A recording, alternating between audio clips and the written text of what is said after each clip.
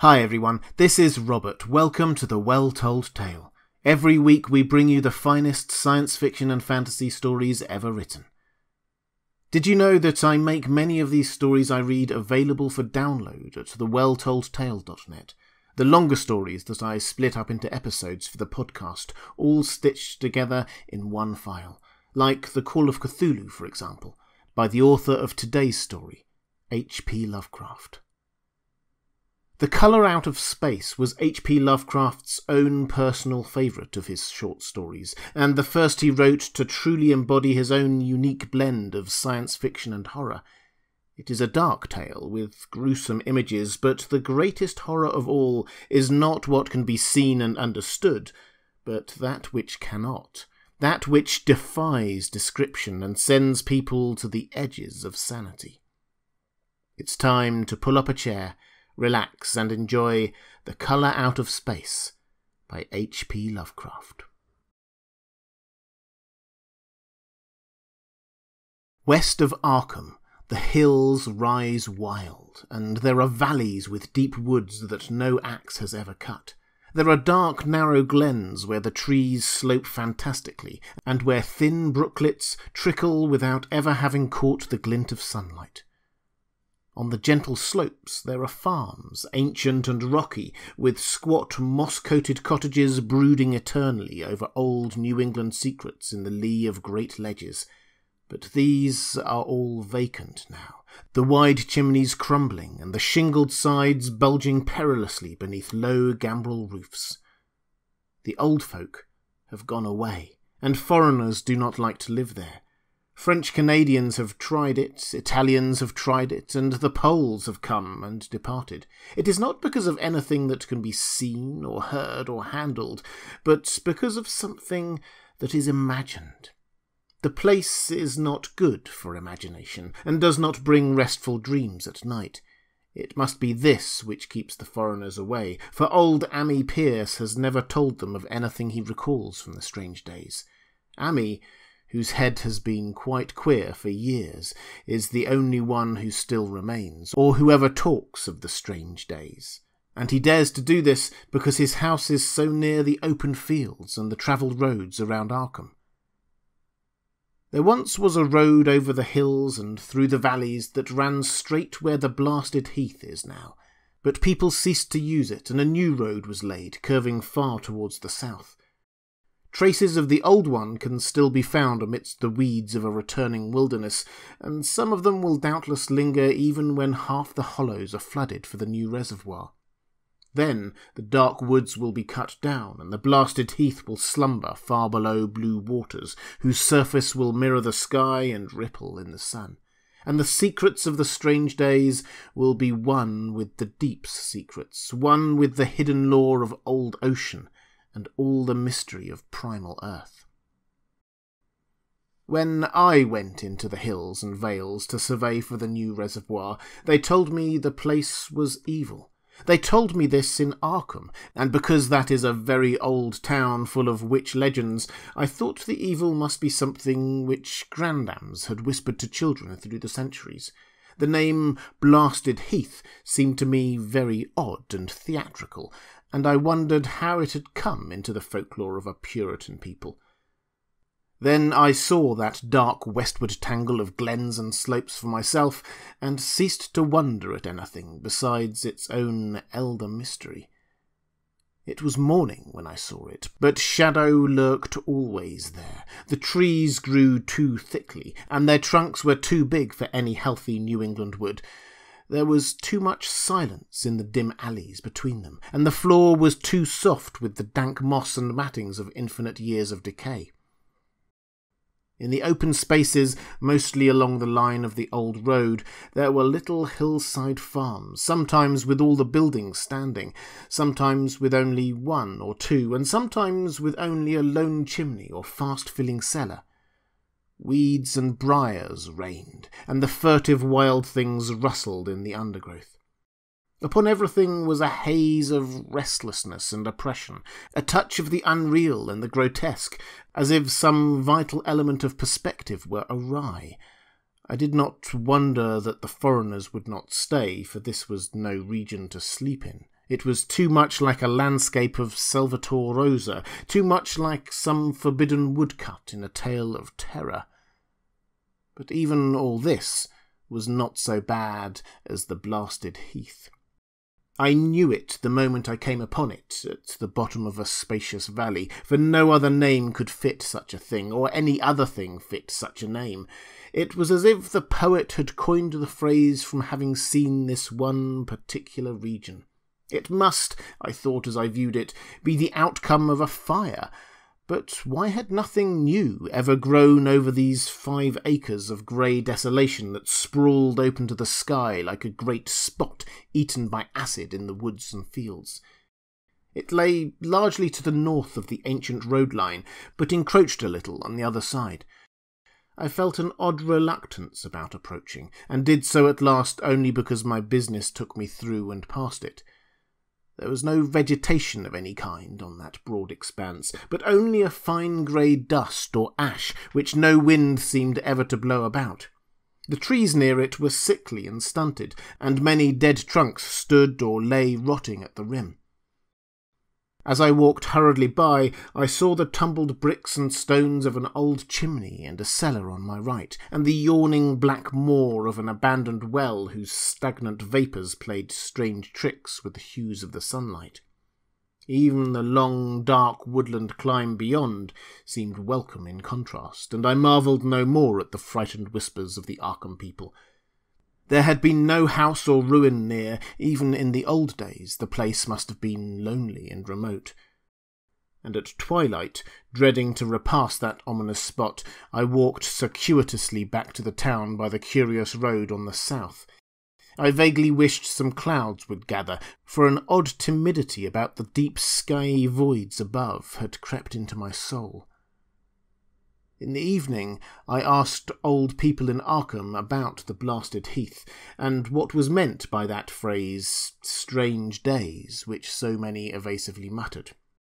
I could not, however, get any good answers, except that all the mystery was much more recent than I had dreamed. It was not a matter of old legendary stuff at all, but something within the lifetime of those who spoke. It had happened in the 80s, and a family had disappeared or was killed.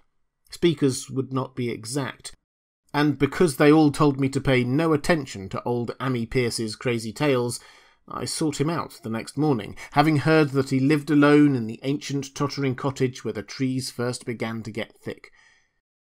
It was a fearsomely ancient place, and had begun to exude the faint miasmal odour which clings about houses that have stood too long. Only with persistent knocking could I rouse the aged man, and when he shuffled timidly to the door, I could tell he was not glad to see me. He was not so feeble as I had expected, but his eyes drooped in a curious way, and his unkempt clothing and white beard made him seem very worn and dismal. Not knowing just how he could best be launched onto his tales, I feigned a matter of business, told him of my surveying, and asked vague questions about the district. He was far brighter and more educated than I had been led to think, and before I knew it had grasped quite as much of the subject as any man I had talked with in Arkham. He was not like other rustics I had known in the sections where the reservoirs were to be. From him there were no protests at the miles of old wood and farmland to be blotted out, though perhaps there would have been had not his home lain outside the bounds of the future lake. Relief was all that he showed, relief at the doom of the dark ancient valleys through which he had roamed all his life. They were better under water now, better under water since the strange days. And with this opening his husky voice sank low, while his body leaned forward, and his right forefinger began to point shakily and impressively. It was then that I heard the story, and as the rambling voice scraped and whispered on, I shivered again and again despite the summer day. Often I had to recall the speaker from ramblings, piece out scientific points which he knew only by a fading parrot memory of Professor's talk, or bridge over gaps where his sense of logic and continuity broke down. When he was done, I did not wonder that his mind had snapped a trifle, or that the folk of Arkham would not speak much of the blasted heath. I hurried back before sunset to my hotel, unwilling to have the stars come out above me in the open, and the next day I returned to Boston to give up my position. I could not go into that dim chaos of old forest and slope again, or face another time that grey blasted heath where the black well yawned deep beside the tumbled bricks and stones. The reservoir will soon be built now, and all those elder secrets will be safe forever under watery fathoms, but even then I do not believe I would like to visit that country by night, at least not when the sinister stars are out. And nothing could bribe me to drink the new city water of Arkham. It all began, old Amy said, with the meteorite. Before that there had been no wild legends at all since the witch trials, and even then those western woods were not feared half as much as the small island in the Miskatonic, where the devil held court beside a curious lone altar older than the Indians.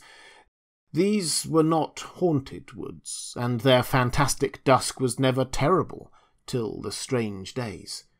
Then there had come that white noontide cloud, that string of explosions in the air, and that pillar of smoke from the valley far in the wood. And by night all Arkham had heard of the great rock that fell out of the sky and bedded itself in the ground beside the well at the Nahum Gardner place. That was the house which had stood where the blasted heath was to come, the trim white Nahum Gardner house amidst its fertile gardens and orchards. Nahum had come to town to tell people about the stone, and dropped in at Amy Pierce's on the way.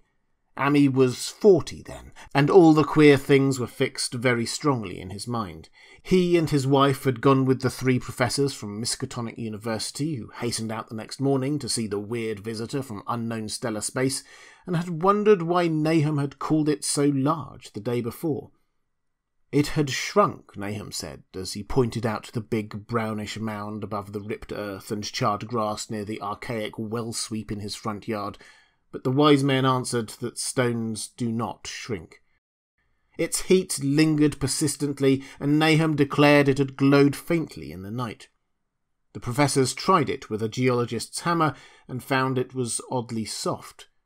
It was, in truth, so soft to be almost plastic, and they gouged rather than chipped a specimen to take back to the college for testing. They took it in an old pail borrowed from Nahum's kitchen, for even the small piece refused to grow cool. On the trip back, they stopped at Amy's to rest, and seemed thoughtful when Mrs. Pierce remarked that the fragment was growing smaller and burning the bottom of the pail. Truly, it was not large, but perhaps they had taken less than they thought. The day after that, all this was in June of '82, the professors had trooped out again in great excitement. As they passed Amy's, they told him what queer things the specimen had done, and how it had faded wholly away when they put it in a glass beaker. The beaker had gone too, and the wise men talked of the strange stone's affinity for silicon. It had acted quite unbelievably in that well-ordered laboratory, doing nothing at all, and showing no occluded gases when heated on charcoal, being wholly negative in the borax bead, and soon proving itself absolutely non-volatile at any producible temperature, including that of the oxyhydrogen blowpipe. On an anvil it appeared highly malleable, and in the dark its luminosity was very marked.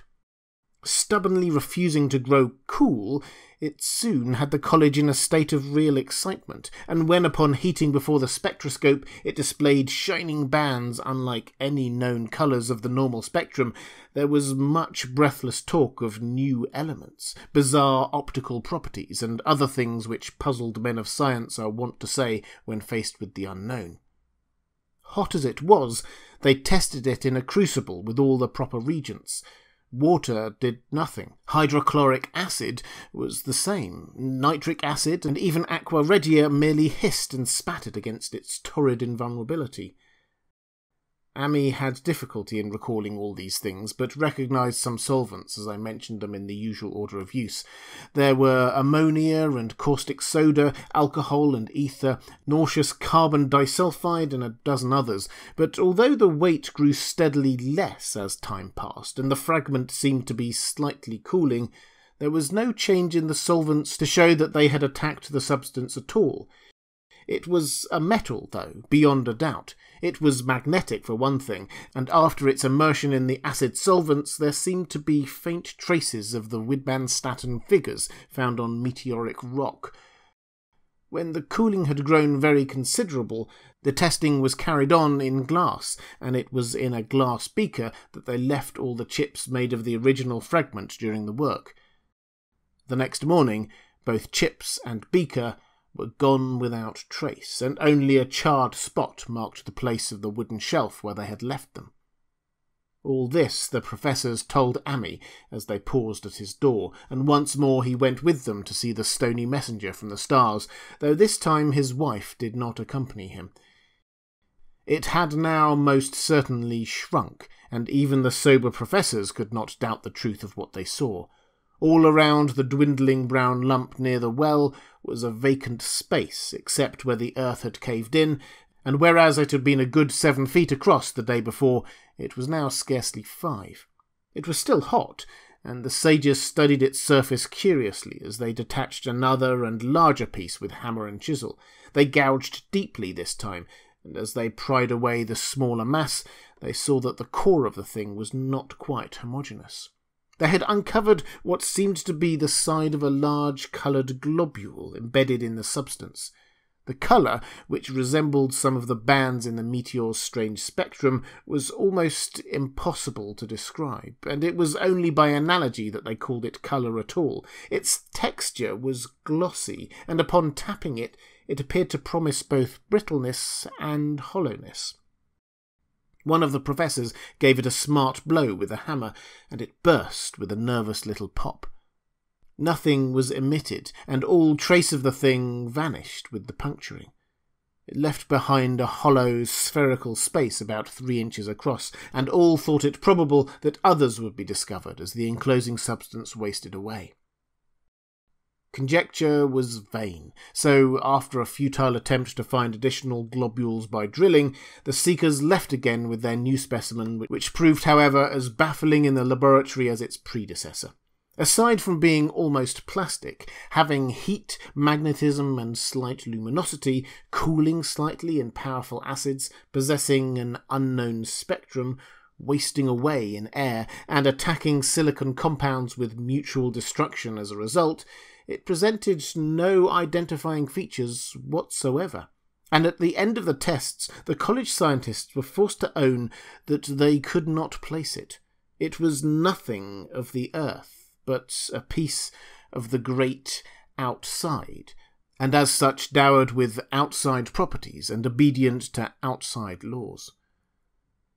That night there was a thunderstorm, and when the professors went to Naham's the next day, they met with a bitter disappointment. The stone, magnetic as it had been, must have had some peculiar electrical property, for it had drawn the lightning, as Naham said with a singular persistence. 6 times within an hour the farmer saw the lightning strike the furrow in the front yard, and when the storm was over, nothing remained but a ragged pit by the ancient well sweep, half choked with caved-in earth. Digging had borne no fruit, and the scientists verified the fact of the utter vanishment. The failure was total, so that nothing was left to do but go back to the laboratory and test again the disappearing fragment left carefully cased in lead. That fragment lasted a week, at the end of which nothing of value had been learned of it. When it had gone, no residue was left behind, and in time the professors felt scarcely sure they had indeed seen with waking eyes that cryptic vestige of the fathomless gulfs outside, that lone weird message from another universe and other realms of matter, force and entity. As was natural, the Arkham papers made much of the incident with its collegiate sponsoring, and sent reporters to talk with Nahum Gardner and his family. At least one Boston daily also sent a scribe, and Nahum quickly became a kind of local celebrity. He was a lean, genial person of about 50, living with his wife and 3 sons on the pleasant farmstead in the valley. He and Amy exchanged visits frequently, as did their wives, and Amy had nothing but praise for him after all these years. He seemed slightly proud of the notice his place had attracted, and talked often of the meteorite in the succeeding weeks. That July and August were hot, and Nahum worked hard at his haying in the 10-acre pasture across Chapman's Brook, his rattling wain wearing deep ruts in the shadowy lanes between. The labour tired him more than it had in other years, and he felt that age was beginning to tell on him. Then fell the time of fruit and harvest. Pears and apples slowly ripened, and Nahum vowed that his orchards were prospering as never before. The fruit was growing to phenomenal size and unwanted gloss, and in such abundance that extra barrels were ordered to handle the future crop.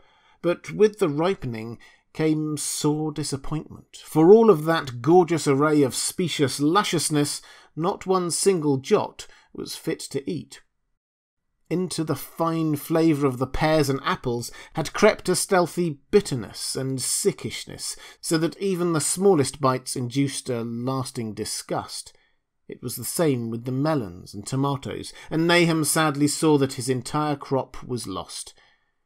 Quick to connect events, he declared that the meteorite had poisoned the well, and thanked heaven that most of the other crops were in the upland lot along the road. Winter came early, and it was very cold. Amy saw Nahum less often than usual, and observed that he had begun to look worried. The rest of his family, too, seemed to have grown taciturn, and were far from steady in their church-going or their attendance at the various social events of the countryside. For this reserve or melancholy no cause could be found, though all the household confessed now and then to poorer health and a feeling of vague disquiet. Nahum himself gave the most definite statement of anyone when he said he was disturbed about certain footprints in the snow. They were the usual winter prints of red squirrels, white rabbits and foxes, but the brooding farmer professed to see something not quite right about their nature and arrangement. He was never specific, but appeared to think that they were not as characteristic of the anatomy and habits of squirrels and rabbits and foxes as they ought to be. Amy listened without interest to this talk, until one night when he drove past Nahum's house in his sleigh on the way back from Clark's Corner. There had been a moon, and a rabbit had run across the road, and the leaps of that rabbit were longer than either Amy or his horse liked. The latter, indeed, had almost run away when brought up by a firm rein. Thereafter Amy gave Nahum's tales more respect, and wondered why the gardener dogs seemed so cowed and quivering every morning. They had, it developed, nearly lost the spirit to bark. In February, the McGregor boys from Meadow Hill were out shooting woodchucks, and not far from the Gardner place bagged a very peculiar specimen. The proportions of its body seemed slightly altered in a queer way impossible to describe, while its face had taken on an expression which no one ever saw in a woodchuck's before. The boys were genuinely frightened, and threw the thing away at once, so that only their grotesque tales of it ever reached the people of the countryside. But the shying of horses near Nahum's house had now become an acknowledged thing, and all the basis for a cycle of whispered legend was fast taking form. People vowed that the snow melted faster around Nahum's than it did anywhere else, and early in March there was an awed discussion in Potter's General Store at Clark's Corners. Stephen Rice had driven past Gardner's in the morning and noticed the skunk cabbages coming up through the mud in the woods across the road. Never were things of such size seen before, and they held strange colours that could not be put into any words. Their shapes were monstrous, and the horse had snorted at an odour which struck Stephen as wholly unprecedented. That afternoon several persons drove past to see the abnormal growth, and all agreed that plants of that kind ought never to sprout in a healthy world. The bad fruit of the fall was being freely mentioned, and it went from mouth to mouth that there was a poison in Nahum's ground. Of course it was the meteorite, and remembering how strange the men from the college had found that stone to be, several farmers spoke about the matter to them. One day they paid Nahum a visit, but having no love of wild tales and folklore, were very conservative in what they inferred. The plants were certainly odd, but all skunk cabbages are more or less odd in shape and hue. Perhaps some mineral element from the stone had entered the soil, but it would soon be washed away. And as for the footprints and frightened horses, of course this was mere country talk, which the phenomena of the aerolite would be certain to start. There was really nothing for serious men to do in cases of wild gossip, for superstitious rustics will say and believe anything. And so all through the strange days the professors stayed away in contempt. Only one of them, when given 2 files of dust for analysis in a police job over a year and a half later, recalled that the queer colour of that skunk cabbage had been very like one of the anomalous bands of light shown by the meteor fragment in the college spectroscope, and like the brittle globule found embedded in the stone from the abyss. The samples in this analysis case gave the same odd bands at first, though later they lost the property. The trees budded prematurely around Nahum's, and at night they swayed ominously in the wind. Nahum's second son, Thaddeus, a lad of 15, swore that they swayed also when there was no wind, but even the gossips would not credit this. Certainly, however, restlessness was in the air. The entire Gardner family developed the habit of stealthy listening, though not for any sound which they could consciously name. The listening was, indeed, rather a product of moments when consciousness seemed half to slip away. Unfortunately, such moments increased week by week, till it became common speech that something was wrong with all Nahum's folks. When the early saxifrage came, it had another strange colour, not quite like that of the skunk cabbage, but plainly related and equally unknown to anyone who saw it. Nahum took some blossoms to Arkham and showed them to the editor of the Gazette, but that dignitary did no more than write a humorous article about them, in which the dark fears of rustics were held up to polite ridicule. It was a mistake of Nahum's to tell a stolid city man about the way the great, overgrown morning cloak butterflies behaved in connection with these saxifrages. April brought a kind of madness to the country folk, and began that disuse of the road past Nahum's which led to its ultimate abandonment. It was the vegetation. All the orchard trees blossomed forth in strange colours, and through the stony soil of the yard and adjacent pasturage there sprang up a bizarre growth which only a botanist could connect with the proper flora of the region. No sane, wholesome colours were anywhere to be seen except in the green grass and leafage, but everywhere were those hectic and prismatic variants of some diseased underlying primary tone without a place among the known tints of earth. The Dutchman's breeches became a thing of sinister menace, and the bloodroots grew insolent in their chromatic perversion. Amy and the gardeners thought that most of the colours had a sort of haunting familiarity, and decided that they reminded one of the great globule in the meteor. Nahum ploughed and sowed the 10-acre pasture and the upland lot, but did nothing with the land around the house. He knew it would be of no use, and hoped that the summer's strange growths would draw all the poison from the soil. He was prepared for almost anything now, and had grown used to the sense of something near him waiting to be heard. The shunning of his house by neighbours told on him, of course, but it told on his wife more. The boys were better off being at school each day, but they could not help being frightened by the gossip. Thaddeus, an especially sensitive youth, suffered the most. In May, the insects came, and Nahum's place became a nightmare of buzzing and crawling. Most of the creatures seemed not quite usual in their aspects and motions, and their nocturnal habits contradicted all former experience.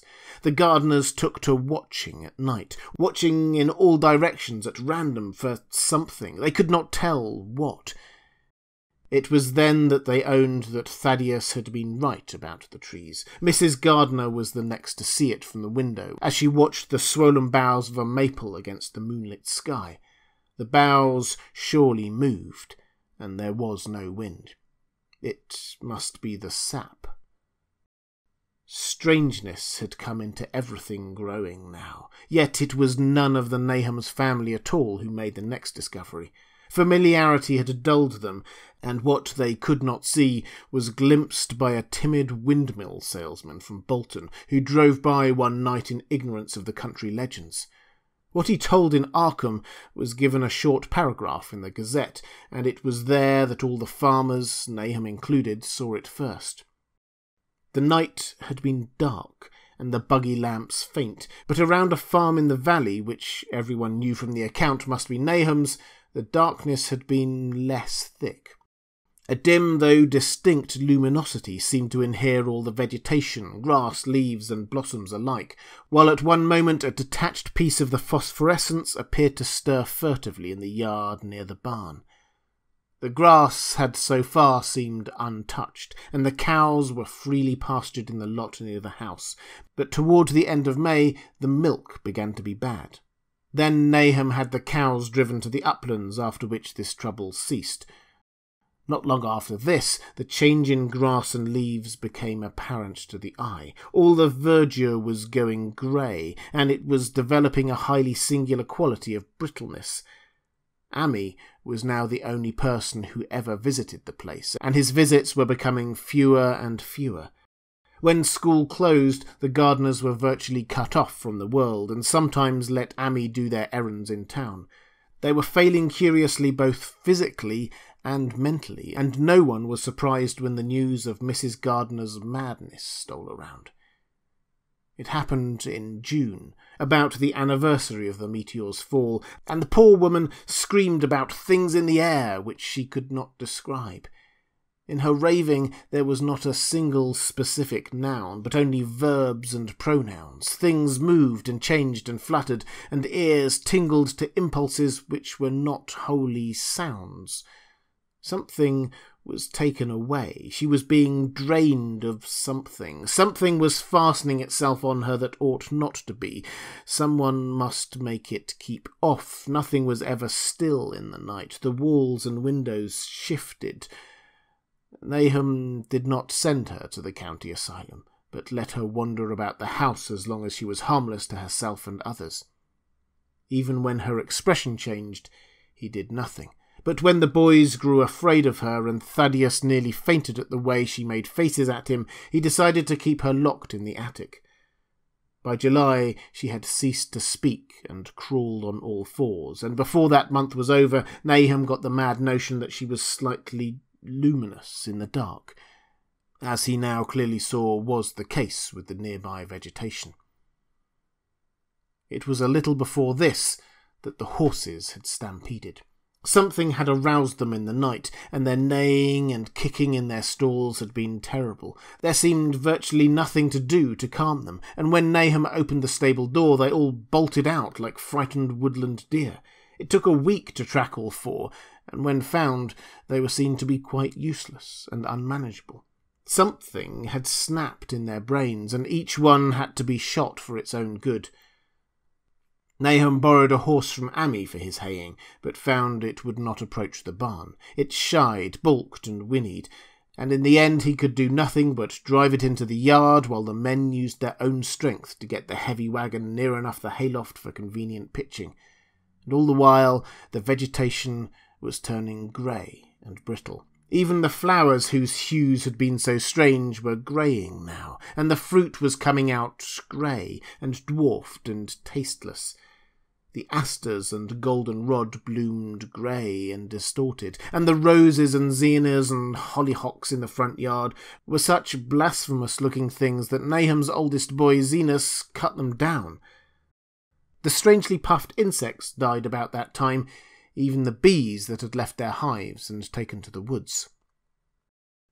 By September, all the vegetation was fast crumbling to a greyish powder, and Nahum feared that the trees would die before the poison was out of the soil. His wife now had spells of terrific screaming, and he and the boys were in a constant state of nervous tension. They shunned people now, and when school opened the boys did not go. But it was Ami, on one of his rare visits, who first realised that the well water was no longer good. It had an evil taste that was not exactly fetid, nor exactly salty, and Ami advised his friend to dig another well on higher ground to use till the soil was good again. Nahum, however, ignored the warning, for he had by that time become callous to strange and unpleasant things. He and the boys continued to use the tainted supply, drinking it as listlessly and mechanically as they ate their meagre and ill-cooked meals and did their thankless and monotonous chores through the aimless days. There was something of stolid resignation about them all, as if they walked half in another world between lines of nameless guards to a certain and familiar doom. Thaddeus went mad in September after a visit to the well. He had gone with a pail and had come back empty-handed, shrieking and waving his arms and sometimes lapsing into an inane titter or a whisper about the moving colours down there. 2 in one family was pretty bad, but Nahum was very brave about it. He let the boy run about for a week until he began stumbling and hurting himself, and then he shut him in an attic room across the hall from his mother's. The way they screamed at each other from behind their locked doors was very terrible, especially to little Merwin, who fancied they talked in some terrible language that was not of earth. Merwin was getting frightfully imaginative, and his restlessness was worse after the shutting away of the brother who had been his greatest playmate. Almost at the same time, the mortality among the livestock commenced. Poultry turned greyish and died very quickly, their meat being found dry and noisome upon cutting. Hogs grew inordinately fat, then suddenly began to undergo loathsome changes which no one could explain. Their meat was of course useless, and Nahum was at his wits' end. No rural veterinary would approach his place, and the city veterinary from Arkham was openly baffled. The swine began growing grey and brittle, and falling to pieces before they died, and their eyes and muzzles developed singular alterations. It was very inexplicable, for they had never been fed from the tainted vegetation. Then something struck the cows. Certain areas, or sometimes the whole body, would be uncannily shriveled or compressed, and atrocious collapses or disintegrations were common. In the last stages, and death was always the result, there would be a greying and turning brittle, like that which beset the hogs. There could be no question of poison, for all the cases occurred in a locked and undisturbed barn. No bites of prowling things could have brought the virus, for what live beast of earth can pass through solid obstacles? It must be only natural disease. Yet what disease could wreak such results was beyond any mind's guessing. When the harvest came, there was not an animal surviving on the place, for the stock and poultry were dead, and the dogs had run away. These dogs, 3 in number, had all vanished one night and were never heard of again. The 5 cats had left some time before, but their going was scarcely noticed, since there now seemed to be no mice, and only Mrs. Gardner had made pets of the graceful felines. On the 19th of October, Nahum staggered into Ammy's house with hideous news. The death had come to poor Thaddeus in his attic room, and it had come in a way which could not be told. Nahum had dug a grave in the railed family plot behind the farm, and put therein what he found. There could have been nothing from outside, for the small barred window and locked door were intact, but it was much as it had been in the barn. Ammy and his wife consoled the stricken man as best they could, but shuddered as they did so. Stark terror seemed to cling around the Gardners and all they touched, and the very presence of one in the house was a breath from regions unnamed and unnameable. Ammy accompanied Nahum home with the greatest reluctance, and did what he might to calm the hysterical sobbing of little Merwin. Zenas needed no calming. He had come of late to do nothing but stare into space and obey what his father told him, and Ammy thought that his fate was very merciful. Now and then Merwin's screams were answered faintly from the attic, and in response to an inquiring look, Nahum said that his wife was getting very feeble. When night approached, Ammy managed to get away, for not even friendship could make him stay in that spot when the faint glow of the vegetation began, and the trees may or may not have swayed without wind. It was really lucky for Ammy that he was not more imaginative. Even as things were, his mind was bent over so slightly, but had he been able to connect and reflect upon all the portents around him, he must inevitably have been turned a total maniac. In the twilight, he hastened home, the screams of the mad woman and the nervous child ringing horribly in his ears. 3 days later, Nahum burst into Ammy's kitchen in the early morning, and in the absence of his host stammered out a desperate tale once more, while Mrs. Pearce listened in a clutching fright. It was little Merlin this time. He was gone.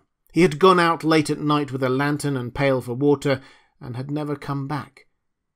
He'd been going to pieces for days, and hardly knew what he was about, screamed at everything. There had been a frantic shriek from the yard then, but before the farmer could get to the door, the boy was gone. There was no glow from the lantern he had taken, and of the child himself no trace. At the time, Nahum thought the lantern and pail were gone too, but when dawn came and the man had plodded back from his all-night search of the woods and fields, he had found some very curious things near the well. There was a crushed and apparently somewhat melted mass of iron, which had certainly been the lantern, while a bent handle and twisted iron hoops beside it, both half-fused, seemed to hint at the remnants of the pail. That was all. Mrs. Pearce was blank, and Ammy, when he had reached home and heard the tale, could give no guess. Merwin was gone, and there would be no use in telling the people around, who shunned all gardeners now. No use either in telling the city people at Arkham, who laughed at everything. Thad was gone, and now Merwin was gone. Something was creeping and waiting to be seen and heard. Nahum would go soon, and he wanted Ammy to look after his wife and Zenas if they survived him. It must all be a judgment of some sort, though he could not fancy what for, since he had always walked uprightly in the Lord's ways, so far as he knew.